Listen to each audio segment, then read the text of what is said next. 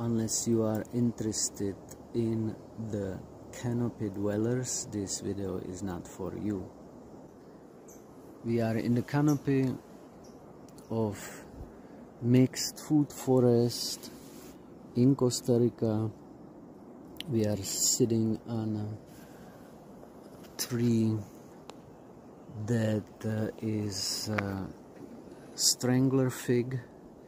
It's actually took hold on an old post fence. Actually, those leaves you see here are leaves of the post fence. That you can see is totally engulfed by the strangler fig, yet it's still managing to survive. But definitely the fig overpowered it. Look at the crown.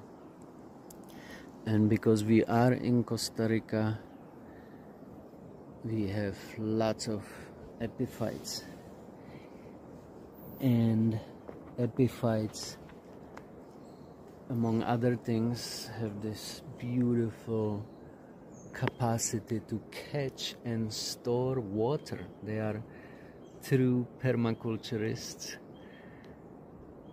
From that regard, they make their home high in the canopy, and they are not touching the ground. They are not getting water from the tree either. They do not tap into the tree vascular system. They are not parasites in that sense, because they catch their own water and, I must say, debris. And the debris, upon decomposition, becomes, what do we have here? The debris becomes food, and the food gets eaten by other organisms, and so on. Those organisms get eaten by other organisms.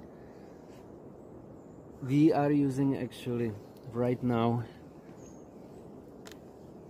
the epiphyte